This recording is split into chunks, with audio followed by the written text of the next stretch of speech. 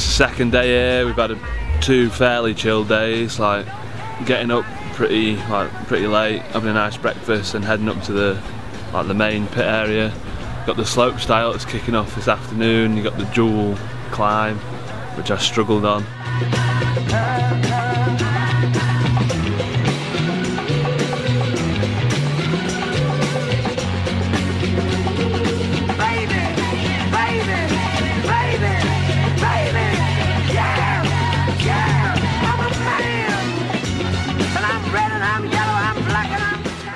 It's quite a long track, so it's quite hard to learn in the space of about 3 runs, but you're just trying to do your best to remember which jump to like pick up on and which you need to kind of squash and stuff.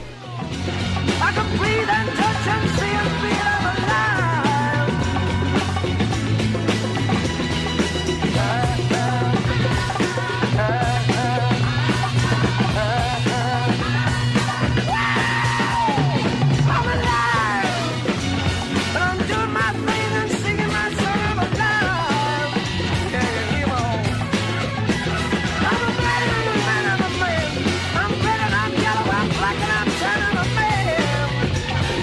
We're here in Les Alpes for Crankworx Euro edition. Normally we have a dual slalom at Crankworx, and today was the dual climb. So we started at the bottom of the slalom, sprinted to the top and did a U-ey and straight back down. Mick Hannah qui a mis la poignée dans le coin, la montée de malade que nous fait Mick Hannah pour le moment. Un truc de dingue, il dégage une puissance ce garçon, cet Australien, c'est dingue. Il attend de regarder le Français Quentin Derbier.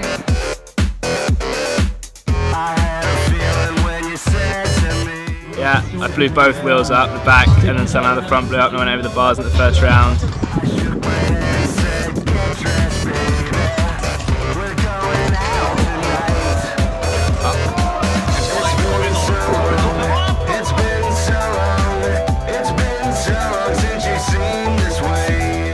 We're racing up a hill and back down on a 26 and a 29.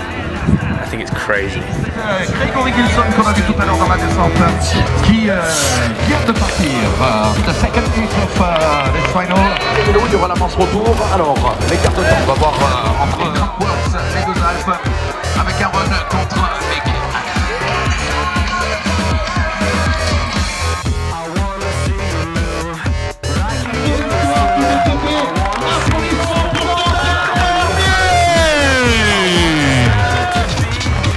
Allez Quentin, va faire un saut du côté de l'arche là-bas pour qu'on t'applaudisse bien. Ouais,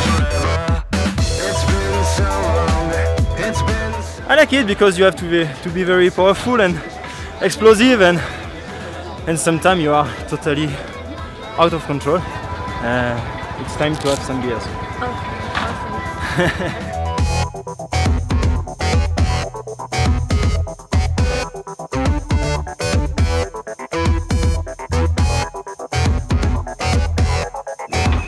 awesome.